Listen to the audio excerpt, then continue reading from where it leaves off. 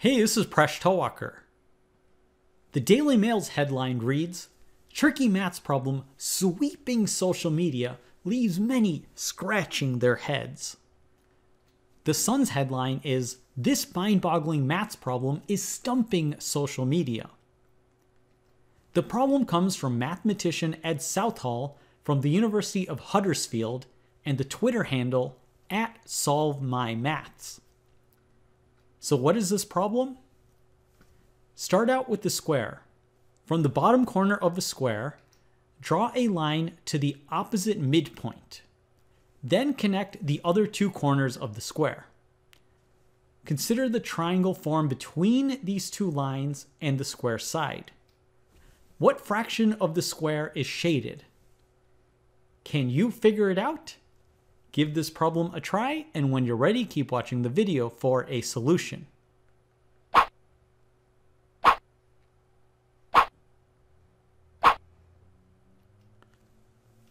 So here's one way that you can solve it.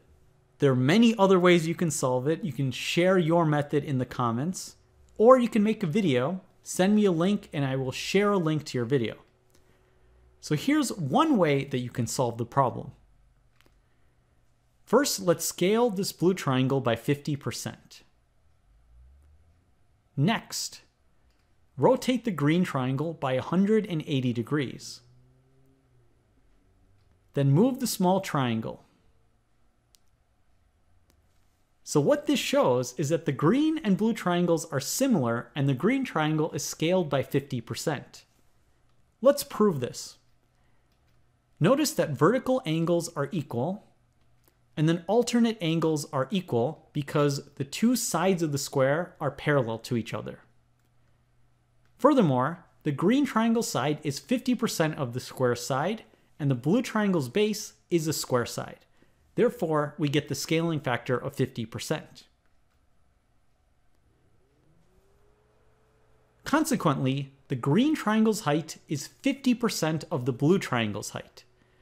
So if this height is h, the blue triangle's height has to be twice as big, which is 2h. This means the square's side length is equal to 3h. So now we can solve for the area of the blue triangle and the area of the square in terms of h. The blue triangle's area is 1/2 times its height times its base. So we have 2h times 3h all over 2, and this will equal 3h squared. The square's area is equal to its side length 3h squared. This works out to be 9h squared.